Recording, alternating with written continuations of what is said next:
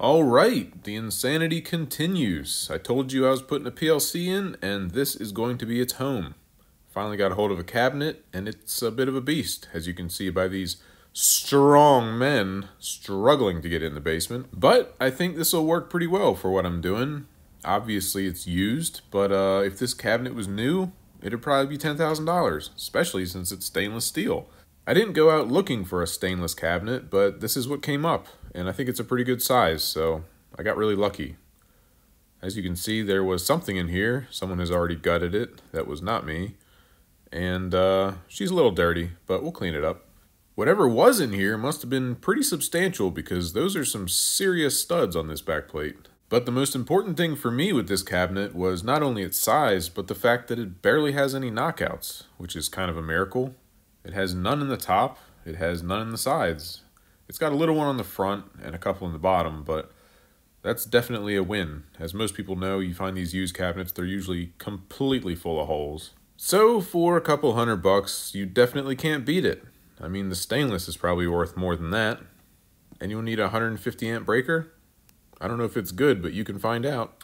Investigating further, it looks like we got some fuses, got an old timer relay or timer contactor, and it must be old because the relays are mounted directly to the backplate with flatheads. And we all know how much the old timers loved flatheads for some psychotic reason. It is a Hoffman Enclosure, so definitely a name brand, not bad. Not bad, not bad. And it does have a diagram, so I guess that'll tell us what it is. An old auto transformer, size 4. That explains the big studs. There was a big-ass transformer in here. If you don't know what that is, it's just like an old-school soft start. It starts the motor, I think at 30% voltage, and then it switches over to full voltage. I can't really remember. Definitely old-school stuff. But I can see why they gutted out the transformer, because that was probably a pretty good chunk of copper. So this thing's 6 feet tall and 12 inches deep. So yeah, this is definitely the enclosure she told you not to worry about. And finally, we got about a 38-inch width, or at least I'm going to round up, like I always do. And my plan is to go put it behind where the light bulbs are, which a lot of people were fascinated by in the last video. If anyone was wondering, I built that thing to take to an elementary school for a career day. So if you thought it was cool, well, so did the preschoolers. Now that the enclosure's on smooth concrete, I plan to move it with this floor jack, but obviously these two little pipes are in the way, so I'm gonna have to work on getting them out first. I'm sure they'll come right out. Spoiler alert, they did not come right out, which I didn't think they would, so I broke out the grinder and just cut the lock nuts off. But anyway, we got them out, so now we can move this beast. But first we gotta make room, and through the magic of editing, it's done! So, we need 37.5 or 37 3/8 inches. I want to leave this little room next to my ATS because I might add some more power stuff in the future. Why? Why would you do that? Why would you do any of that? So our new cabinet will begin at the end of the existing strut. And as you can see, it comes over into the insulation. So now, it's time for me to trigger everyone and take this insulation down. You can save your comments because I know that I should keep the insulation on the walls and it has a lot of good properties, but the fact is, I just don't like the look of it. There used to be insulation behind all the electric panels too, but I tore all that off the wall as well. And unfortunately they use those ram set nails, so you have to cut everything off with a grinder. So yeah, it is what it is. I know you're still going to comment on it, so whatever. Anyway, let's get this jack underneath here. I got this hefty aluminum plate so I don't crush the bottom of this cabinet because the weight of the cabinet will definitely buckle the bottom. And just lift it up if you want. If anyone's wondering why this weird dude in mom jeans who skipped leg day is doing all this work, give me a break. It's the weekend. I can wear what I want.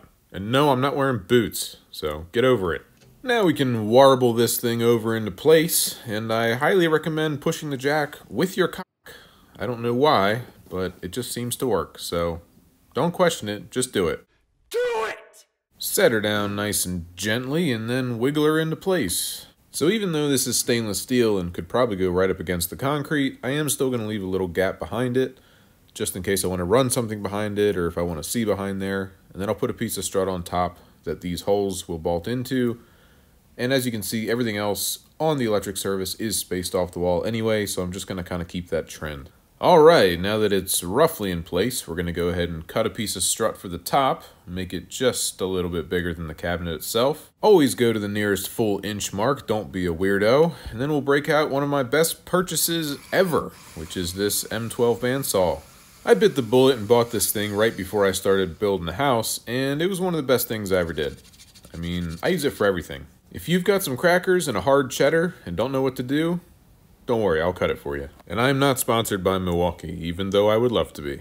Here I marked the center of the cabinet and the center of the strut so that they will be centered with each other. And then I'm marking where I'm going to drill the holes for the anchors. Unfortunately, the concrete kind of slopes up near the wall, so the cabinet doesn't sit flat right off the bat. But we're going to compensate for that. Here I am marking the bottom holes. They will also get anchors. I'm going to anchor this thing all the way down, even though just the top or just the bottom would probably be fine.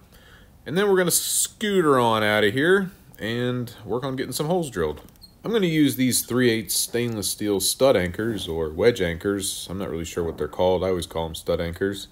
And I'm going to mark my bit so I don't go too deep because the floor supposedly is only about 4 inches thick, so I don't really want to punch all the way through. And then just drill some holes. Stop being a wuss.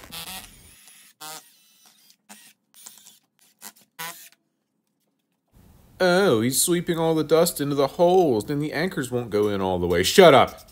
You know what I'm doing. Kind of. Sometimes. Not really, but I did at least blow them out. And then we'll just go ahead and hammer these babies home. And I can already see the comments. Oh, you should put a nut on there before you hammer them in. I'm not really about that, because the tops of these stud anchors are tapered. So unless you're beating the absolute hell out of them, you should be fine. And if you put a nut on first and you beat on the nut, you're going to mess up the threads. And if you mess up the threads and then back the nut off, it's stainless. It's going to get messed up. So just don't suck and don't mess them up. Anyway, we got the ones in the floor and we got the ones in the wall. So should be good to go. Now I'm going to go ahead and get the strut ready. And since it's not stainless steel, I always put this little barrier on. And if you're wondering what this is, I think it's actually roofing tar tape. It's probably not meant for this. I think it works just fine. Time will tell. I mostly just do it for the satisfaction of peeling the back off. Oh, yeah. Oh, yeah. Thank you. We'll go ahead and pop a few holes in there so the anchors can go through. If you don't do this, it kind of becomes a pain in the ass. It will poke through, but it takes a lot of rubber with it. And then just put it on the wall. But don't forget your anti-seize, because we're going stainless to stainless with the nut and anchor. So we all know how that goes, or at least you should. Or maybe you don't. Stainless on stainless can gall up very easily, and then it will never come apart. So it's good to use anti-seize. Now I'm going to go ahead and clean up the back of the cabinet, because pretty soon that will no longer be accessible. I don't care about this being perfect, because no one's going to see it, but I at least want to give it a quick clean so I can sleep at night. This thing is pretty filthy, so definitely going to take some cleaning. Most of this video is going to be cleaning, so I don't blame you if you don't want to watch it. Anyway, now we can slide this thing in, once again pushing the jack with our penis, because that is the way. And then we had the jack it up high enough to get it over top of the studs. Now this part's not very easy. You got to get all the holes to line up, and if you didn't drill them in the right place, you are absolutely screwed. But I got lucky and got them all lined up, so it's a Christmas miracle. Now I'm going to go ahead and get the top mounted. I got my spring nuts, which are clearly invented by the devil because they will make you want to kill somebody.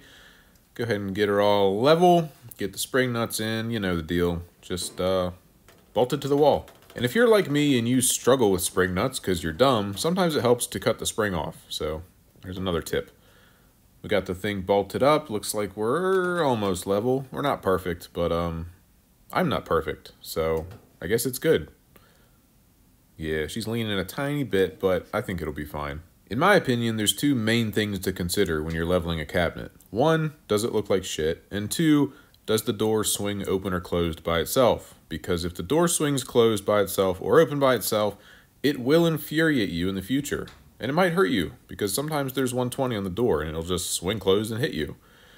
As you can see, we got our nuts on, we got our anti-seize, but we did have to lean the cabinet back to get it level, so we do have a little gap there. I didn't have any shims at the moment, but once I do, I'll put them in there and tighten those bolts down.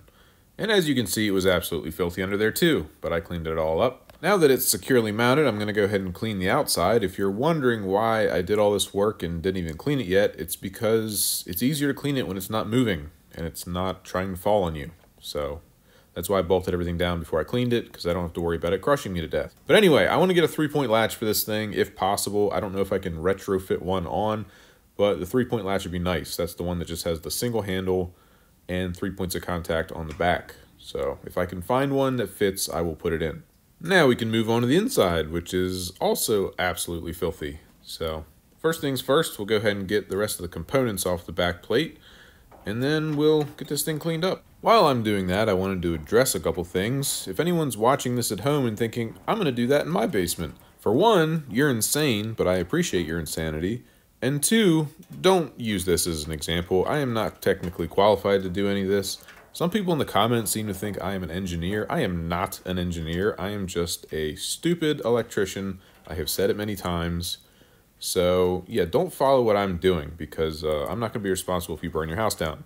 And I know there's a lot of other people who do home automation who are like, why the hell are you doing it like this? Why don't you just get, you know, a Leviton system or this system or that system, or use a Raspberry Pi with Home Assistant and these relay modules? I get it. There's a million ways to do this. This is just how I want to do it, because this is what I know and I enjoy doing it and I think it looks cool. So yeah, I'm aware there are many, many other ways to do this. There are better ways to do this, cheaper ways to do this, but this is what I'm doing. So like it or not, it's happening. That being said, I am very interested in using Home Assistant for this when I finally get the wiring done. I don't know if I'll be able to make it communicate with my PLC, but I'm sure there's a lot of good channels out there on Home Assistant because it's very popular. So if you know a good channel on Home Assistant on YouTube, let me know in the comments. I will watch it and try to learn.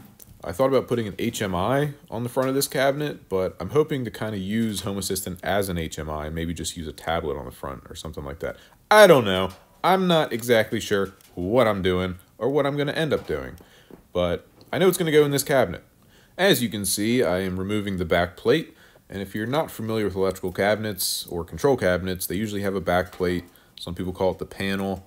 But it's much easier to build your system with the back plate removed and in a good spot where you can actually get to everything. I have built them in place before, but it's usually a pain in the butt. I'd rather just have it on some sawhorses or something and get everything built and put the back plate back in. That's how they do it in the real world anyway. Of course, speaking of the real world, the guys who actually do this professionally have these nice stands that hold the back plate in a perfect spot to work on it. I don't have that. We're just going to improvise and do what we can.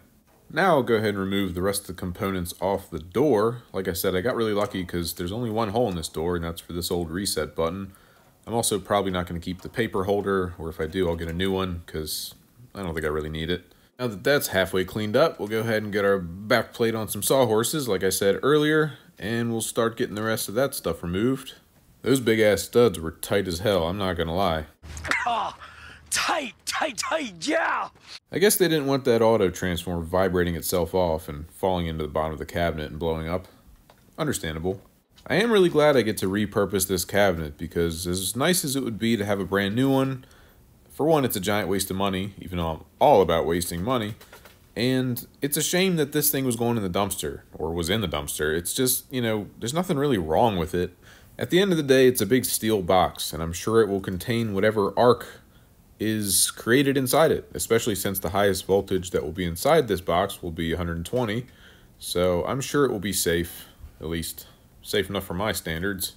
But it'll be good to give this thing a new life. I'm sure I will massively regret it being stainless steel, because every time I put a conduit into it, drilling the hole is going to be a giant pain in the ass, even with carbide cutters. But at least it'll look cool. Here's this specialized tool I'm using for stickers. I also brought out my inner mechanic and tried brake clean, but there's certain stuff I'm probably not going to get off, but it's really not a big deal, because if you've ever built a panel before, you know you don't end up really seeing much of the back plate. Most of it's covered by conduit and wires and components, so I could give it a coat of spray paint, but that seems wrong since it's already powder coated. I don't really want to spray paint over powder coating, so I think it's just going to have to be good enough. So there we go. I'm sorry if this video was boring. There's only so much you can talk about when it comes to a big metal box.